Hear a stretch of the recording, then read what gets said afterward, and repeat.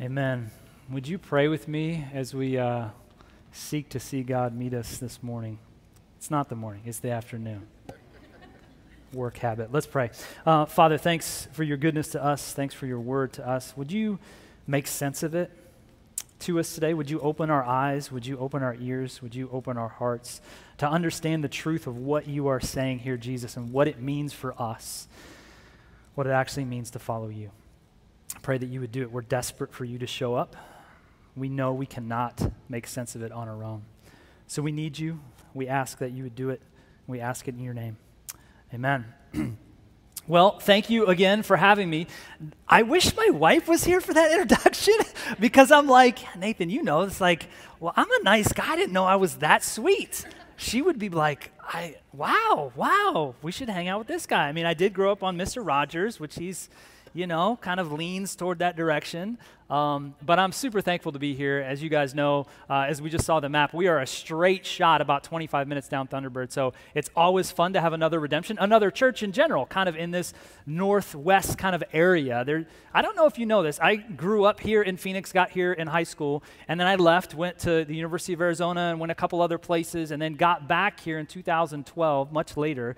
And when I got back here, there was a total like east side, west side bias. Do you guys see this? Like, it wasn't here when I was here in the 90s. I don't remember that happening because I said, oh yeah, I'm from the west side. Oh, the west side, oh, broken glass and dirt and kind of, you know, jokes like that. Didn't help. I lived in Tucson for the 7 years before that. So anyway, I love the west side. I'm a west side guy in Phoenix and thankful to be with you guys today.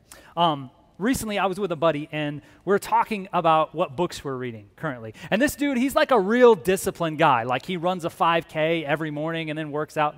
You know those types of guys that, like, read Men's Health and those types of things? So we're talking about this book, and he's telling me he's reading this book right now called The Comfort Crisis.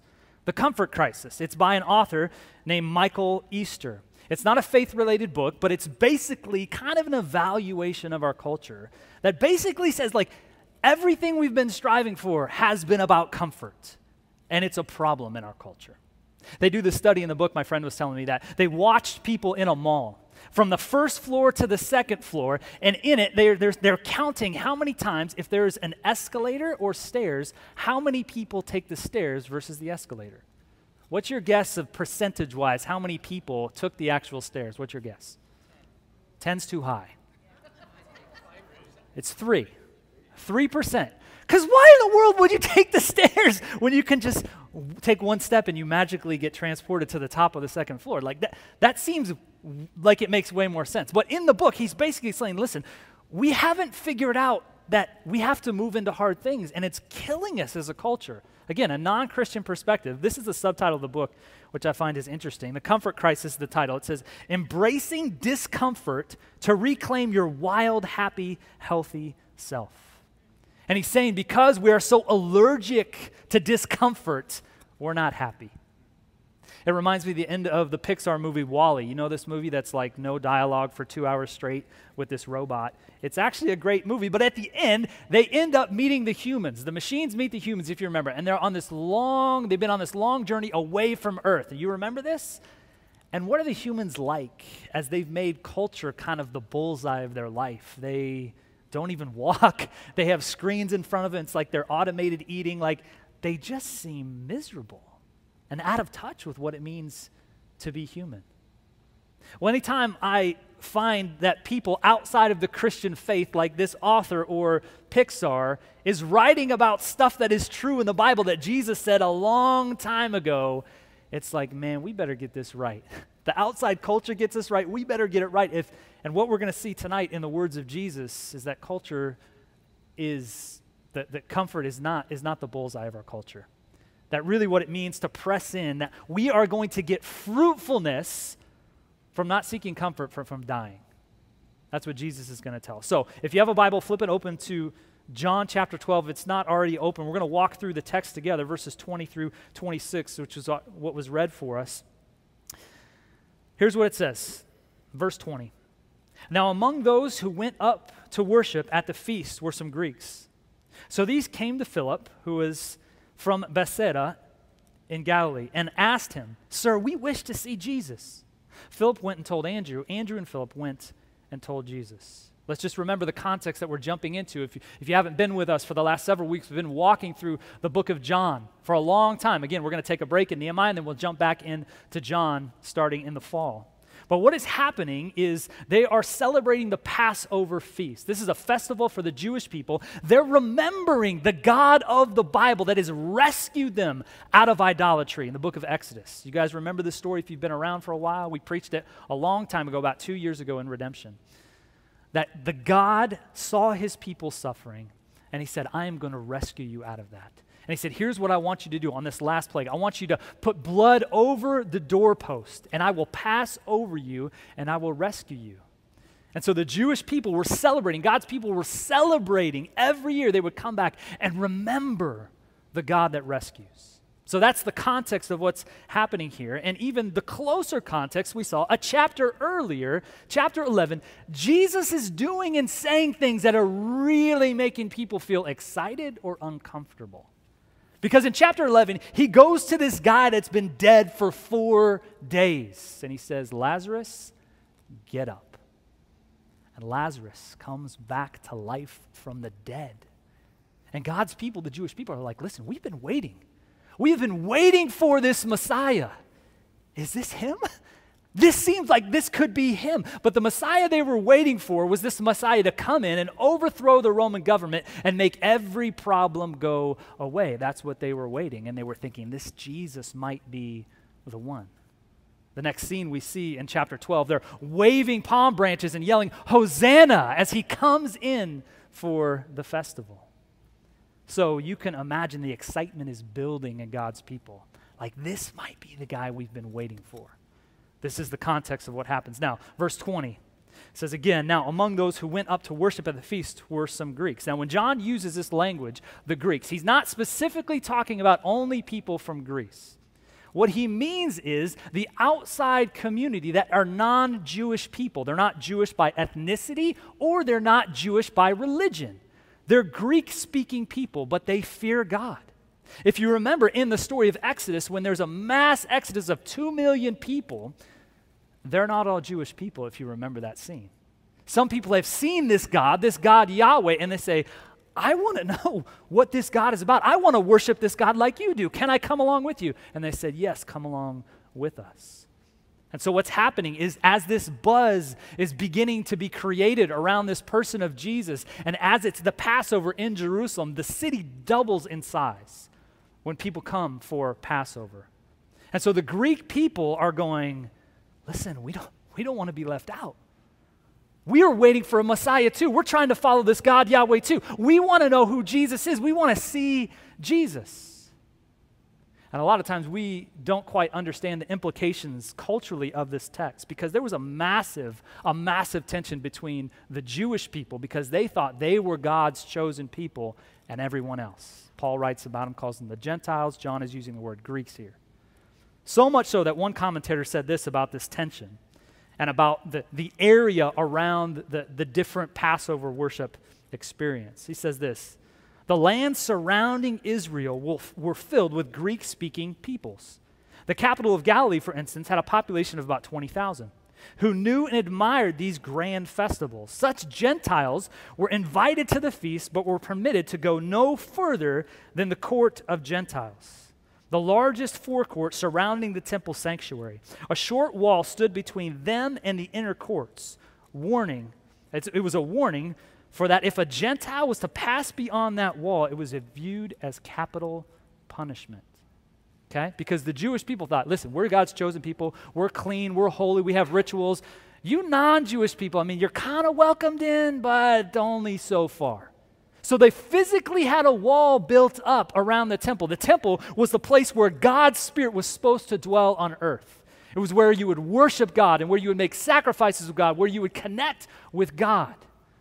And the Jewish people had it wrong when they built that wall. It's kind of like early on in America, in our culture. You remember when racism was just totally fine with everyone? And the white church would say, okay, we're going to worship together. And people of color, you're welcome in. You need to sit in the balcony. The same type of tension is happening here with these people. They're saying, can we be included too? And the beauty of the gospel in Ephesians 2, specifically verse 14, when Jesus says what his life, death, and resurrection has done is it has crushed the dividing wall of hostility. This wall is no longer here. Everybody gets to come to Jesus. This is the context and the tension that they're finding themselves in. Verse 21, so these people, these Greek non-Jewish people, they come to Philip. Why do they come to Philip? Philip doesn't show up in the story of John except for the first chapter until we find him here at the end of chapter 12, which is the end of the first half of the Gospel of John. They come to Philip because Philip's name is Hellenistic. It's of Greek origin. Right? So they're going, okay, we want to see Jesus, but we don't really feel like we fit in, but we know this guy's name is of our origin. Let's go talk to him. Let's see if we can get in through him. My wife played softball at the University of Arizona back in the late 90s, and God was doing stuff in her life before she showed up in Tucson. Does that ever happen to you? Like God is just doing something behind the scenes in your life?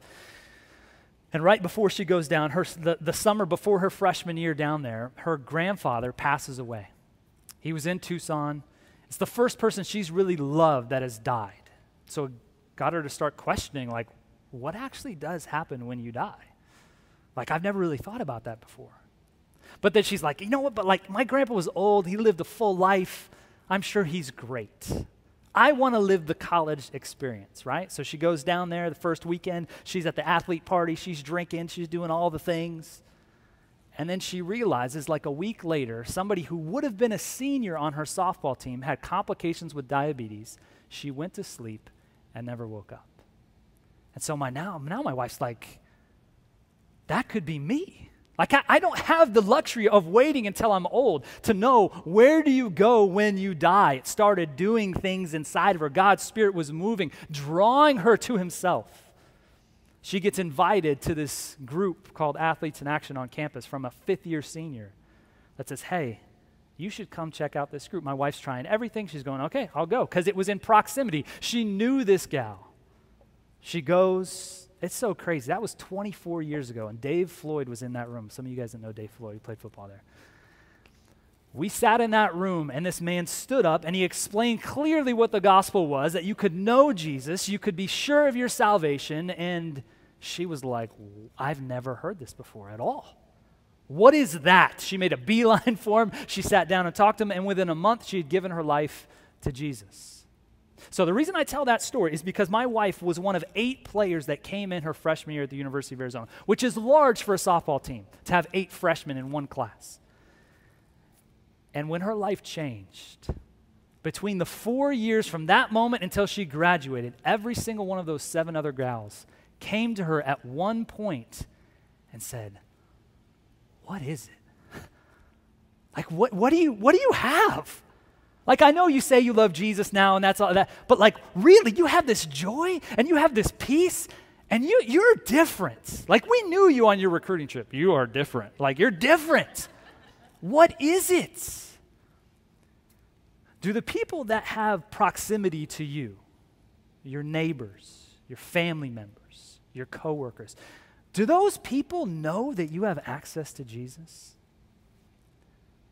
They need to. Right? They need to know that you have the actual antidote for the problem of the world, and it's found in Jesus. Now, they might not say what we see these people here saying. It's like, we want to see Jesus. But every single one of those gals that questioned my wife, that's really what they were saying. They wanted to see where this life was found. And for us as Christians, if you follow Jesus, this is part of our calling. Even if it's uncomfortable. And if you're like me, you've got family members and you're like, listen, I've had that conversation. Like they don't want to talk about Jesus. And maybe they don't. But can you still show them who Jesus is? Can you still sacrifice your time for them? Can you still love them unconditionally, just like Jesus loves you unconditionally? Because they really do need to see Jesus. They're empty at the end of the day. If you've been chasing after things and you haven't found Jesus yet, ultimately you're empty at the end of the day. You are, and you know it in your own soul. So we're called to point people to Jesus, just like we see Philip and Andrew do here.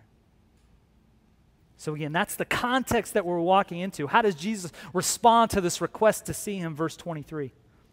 And Jesus answered them, "The hour has come for the Son of Man to be glorified. Truly, truly, I say to you, unless a grain of wheat falls into the earth and dies, it remains alone. But if it dies, it bears much fruit." Now, verse 23, you have to understand, again, if you've been walking with us through the book of John, this phrase, "the hour has come," should make us stop dead in our tracks. Because what's been happening is Jesus has been doing things and he's been saying things that are crazy. And his disciples are all jacked up. They're like, "You are the Messiah. Let's go. Let's do this. Let's do this. Let's do this." And what does Jesus keep saying? "Not yet. My hour's not here. It's not time." I mean, can you imagine oh, Jesus. Come on, man. Let's go. Let's do it. D.A. Carson puts it this way when he's talking about this phrase, "the hour has come." He says, up to this point, the hour has always been in the future. John chapter 2, John chapter 4, John chapter 7, John chapter 8. The hour is nothing less than the appointed time of Jesus' death, resurrection, and exaltation. In short, his glorification. I mean, I can just imagine the disciples. All the energy has been building, right? All the things that we just talked about in the couple previous chapters, they must just be like in the tunnel, just like, okay, let's go. It's almost game time. And Jesus blows, it's time. What do you think they want to hear next? They're thinking, "Okay, Jesus, what's the plan? What's the game plan? Peter, you flank here. I want you to go here. Simon, you go over here." Okay, like they're thinking, "Okay, it's time to roll. We're going to do this." Remember when Peter's in the garden and dude draws his sword and he just lops his ear off? That's what they were thinking. They were ready to go. And then Jesus says this. I was talking to a friend. We were in a preaching collective, Josh and others, a couple weeks ago. We're talking about this scene and just this idea that what Jesus says next is probably like, wah, wah, wah. Because you can see them all jacked up. They're ready to go. And then Jesus goes, "Actually, truly, truly," which is emphasis. He's saying, listen to this. Calm down and listen. And he says, "Unless a grain of wheat falls to the earth and dies, it remains alone. But if it dies, it bears much fruit." They got to be like, "What? What? Jesus, what are you talking about? You just said it's time. Let's do this." Why does Jesus use this example of wheat? I don't know anything about wheat until last week reading about wheat. I don't know about you. I'm not a farmer of wheat. I mean, it makes beer and it makes bread, good things. But I don't know about wheat. And then I started studying about wheat. Wheat is crazy, y'all. Do you know how much stuff we make with wheat? It's bananas. It's in almost everything. And I think the reason that Jesus uses this example, which is crazy because the guy that made wheat is using the example of wheat. I can just imagine him in creation with the Father and the Spirit going like, "Oh, I'm going to create this crop. Oh, no, yeah, I'm going to use it as an illustration about my death."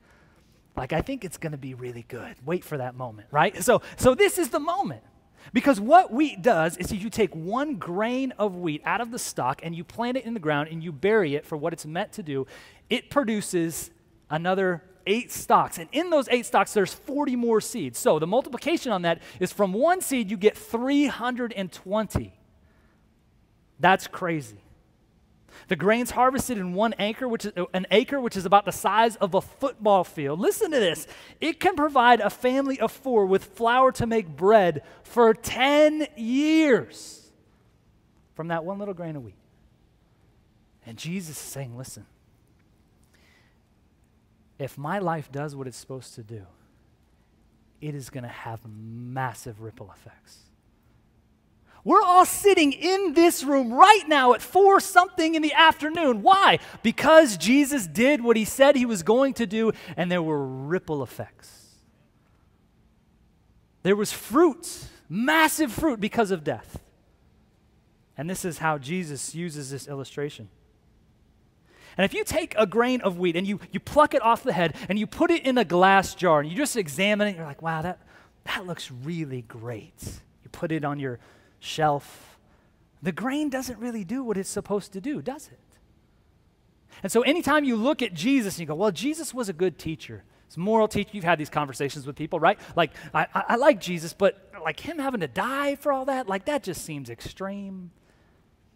It's like that would be like that grain of wheat never getting planted into the ground and not fulfilling its purpose.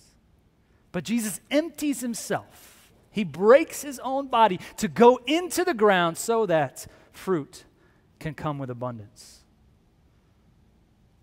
And this idea of fruit at the end of verse 24, it bears much fruit. When you're honest with yourself, just you and yourself, and I ask you the question, how is your fruit in your life right now? And I don't mean like how much money you make or what kind of car you drive or the upwardly mobile idea of success in our culture. I'm talking about Galatians 5 when Paul talks about the fruit of the Spirit. When you bend your knee to Jesus and the Spirit comes inside of you and you just start bearing fruit that you don't even know where it came from. You bear fruit like love and joy and peace and patience and goodness and self-control. How is that fruit working out for you right now? You probably turn to your spouse and go, oh, you could probably use some more of it, you know what I mean? If you're having a tough time producing that type of fruit, maybe you feel like you've leveled off to some degree, I would suggest you need to learn what it means to die more. Because that's the prescription for good fruit, is death. Let's see how Jesus continues on in verse 25. He says, whoever loves his life loses it, and whoever hates his life in this world will keep it for eternal life. Verse 26, if anyone serves me, he must follow me where I am. There my servant will be also. If anyone serves me, the Father will honor him. So Jesus says, whoever loves his life will lose it. Now, I don't think Jesus is talking about having a zest for life in general. I think that's a good thing. I don't think Jesus is suggesting, like, even when he says you should hate this world, you're not supposed to dress in all black and walk around and just like emo, mope and things like that. I don't think that's what Jesus is saying. I think what Jesus is saying, like, listen, if you love the life that's offered in the world, success, security, comfort, all the things that we would say give us fruit or give us life. If you love those types of things, you know what? You're going to lose the life that you were created for. The purpose that you were created for. But if you hate those things in the context of loving what is true in the kingdom, then you will have life. And you'll have eternal life. Eternity is a long time. I don't know if you know that. It's like forever. So that's a good thing to have that. Verse 26, if anyone serves me, he must also follow me. I realized when I was preaching this at Peoria this morning, like I'm really outdated, right? Because when I was a kid, we used to play follow the leader, and then all the kids were like, there were a couple of older kids in the sanctuary or whatever, and they were like, we don't play that, I don't know what that is, you know? I was like, well, Simon Says. You know what Simon Says is, right? Like, oh, yeah, we know what Simon Says is. Follow the leader is basically like you pick the leader, and then you do everything the leader does. You follow them up over the jungle gym, up over the jungle gym. Simon Says, raise your right hand. Everybody raise their right. How do you lose in Simon Says, by the way? All you got to do is listen and copy. It's not that difficult. It's not that difficult. Sorry, that doesn't have anything to do with this. However, when you are playing Follow the Leader, when you're playing Simon Says, you do whatever the leader does. Why don't we do that with Jesus, Christians? Why don't we do that? Jesus says, if you're going to follow me, follow me. You need to do what I do. What does Jesus do? He lays down his life for others. But we don't want to do that. We want to follow Jesus for a little bit, as good as it is good for us. Right? I don't know how Jesus was presented to you. When you heard the gospel for the first time, whether you're young or little or whatever, like, was it something like this? Was it something like, listen, you get to follow this person. Here's where we're going. You get to be poor. You get to be misunderstood. You get to be accused. Oh, you get to be betrayed by your best friend. One of your best friends betrays you. You get to get spit on. You get to get mocked. You get to get beaten. You get to be abandoned by everybody that loves you. Come, follow me. Yes, I see that hand in the back there. Yes, gentlemen, yes. Has that ever been a gospel presentation you've ever heard? I've never heard that gospel presentation. Usually the way you get introduced to Jesus is something like this: God loves you. He created you. He created this world, and he loves you. But because of what happens in Genesis 3, it all goes off the track because of our own imperfection, because we don't choose God, we choose ourselves. And we all admit we're not perfect, right? And because of that, there's a gap between a holy God and us who are not holy. You know what? Jesus loves us so much that he wanted to fill that gap, and so he sent his son Jesus to live a perfect life, paying the penalty for your and my sin with his life, death, and resurrection on the cross. And he's offering a gift of salvation to you. And if you pray and you receive him, and if you start to follow him, do you know what? You will be with him in heaven forever. That sounds pretty good. That's not incorrect. It's incomplete. It's not incorrect. All that stuff I just said is true. But what happens if we think that's the complete version of following Jesus? What is going to happen when Jesus takes a left turn and we want to go right? We're going to go, wait a minute, Jesus. I'm in for the heaven thing, but like this other stuff you're talking about, like I'm not sure about that. And what Jesus is saying here is that fruitfulness, all that stuff, joy, peace, patience, goodness, all that stuff is found in what? In dying. But it's counterintuitive, especially in our culture, because we want to be comfortable, we want to feel good, we want to feel secure, and often the way of Jesus is not those things. One image that has been helpful for me, actually before we go to that, I want to give a quote from a gal named Jan Johnson. This is helpful for me because if you've been around the church a while, you've heard this phrase of like die to yourself. Like, what does that even actually mean? This is what Jan Johnson says. She says, sometimes people mistake dying to self for death of self. But self-denial is not self-rejection. God treasures your divinely created self. He doesn't want to obliterate the part of you that makes you uniquely you. God works within you and reshapes you into the person in your renewed in Christ self is meant to be. Not selfish about what you own. Not concerned about how circumstances affect only you. And not crabby when others seem to get what you want. The idea of dying to yourself, men and women, is this idea of the way of Jesus when somebody confronts you.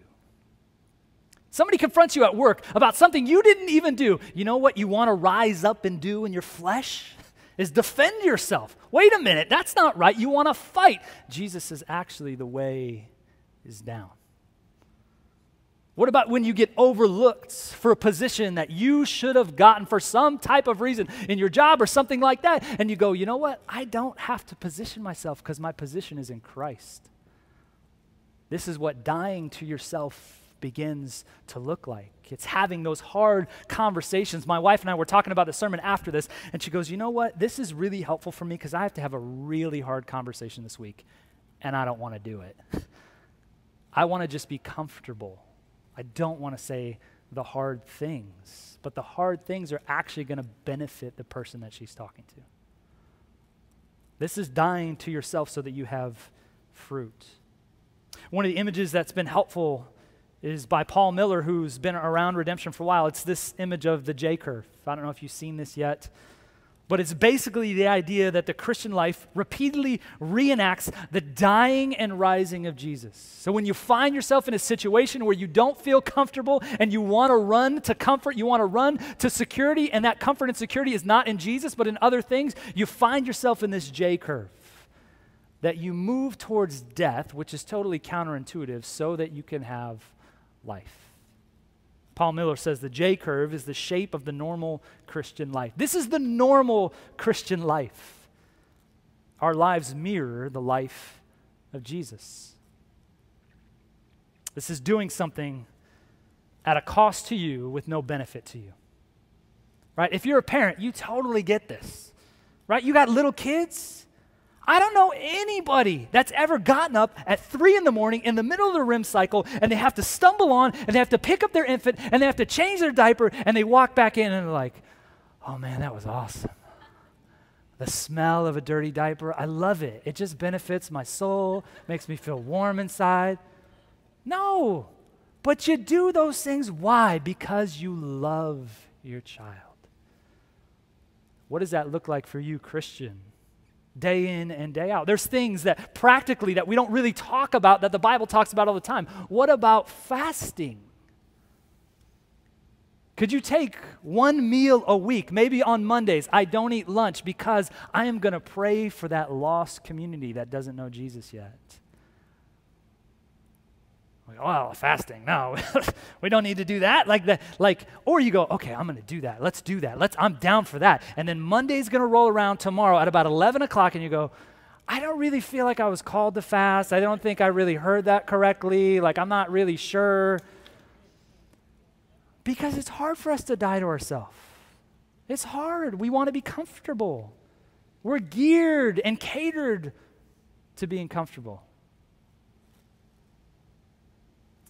Theologians call this idea of giving up something for yourself, practicing cruciformity, this idea of the J curve. This is how Jesus does it when Paul writes this in Philippians chapter 2. He says this, do nothing from selfish ambition or conceit, but in humility count others more significant than yourselves. Let each of you not only look to his own interest, but also the interest of others. Have this in mind among yourselves, which is yours in Christ Jesus. This is crazy. If you follow Jesus, this is yours in Christ Jesus because of his Spirit. Verse 6, who, though he was in the form of God, did not count equality with God a thing to be grasped. He didn't hang on to it and cling to it. Verse 7, but he emptied himself by taking the form of a servant.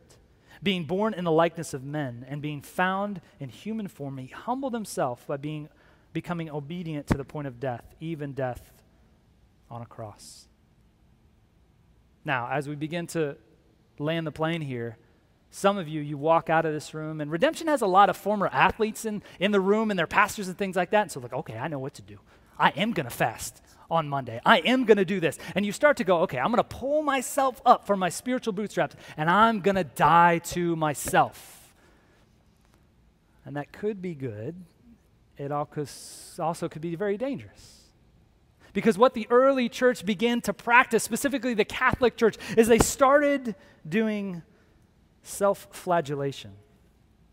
Right? The word flagellation is just the Latin for whip.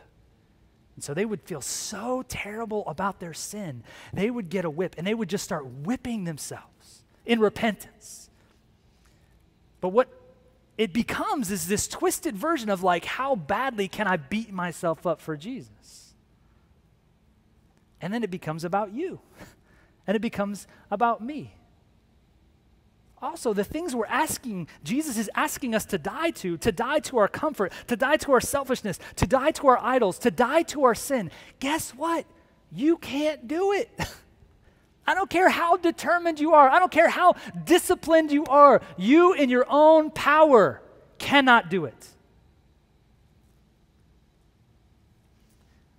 I've got some friends that have gone out to the Great Wolf Lodge, this new water park, right? They have littles and they say it's awesome.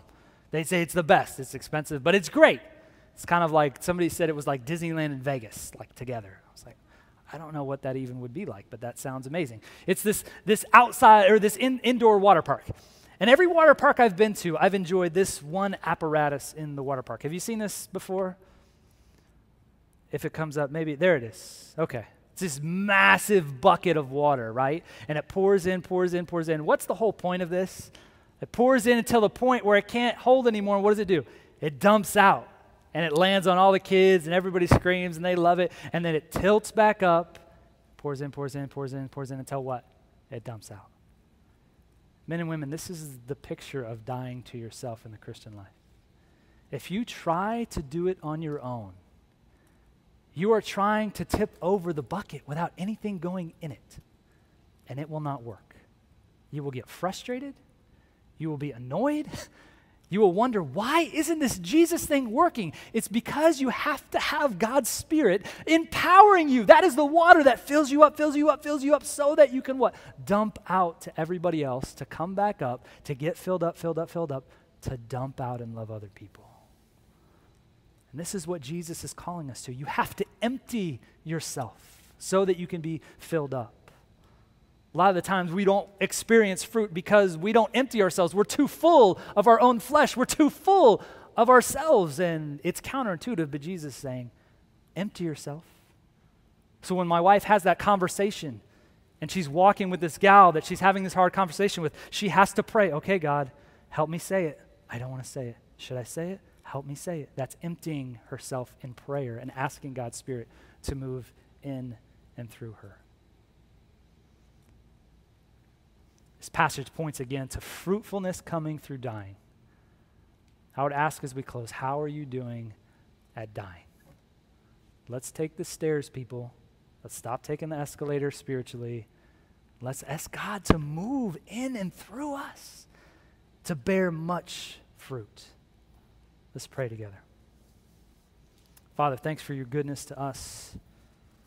I pray as we come to the table this evening, we would remind ourselves of the truth, Jesus, of you. That you were like the piece of grain that was broken and shattered and buried in the ground as your body was broken and your blood shed for the good of us, so that we could be reconnected, Father, with you, reconnected with each other, that we could be empowered by your Spirit to love and care for others. May we be people that follow you, our leader, wherever you want to take us. We ask it only by the power, Jesus, of your sacrifice and resurrection, and by the power of your Spirit. Make it true of us. Amen.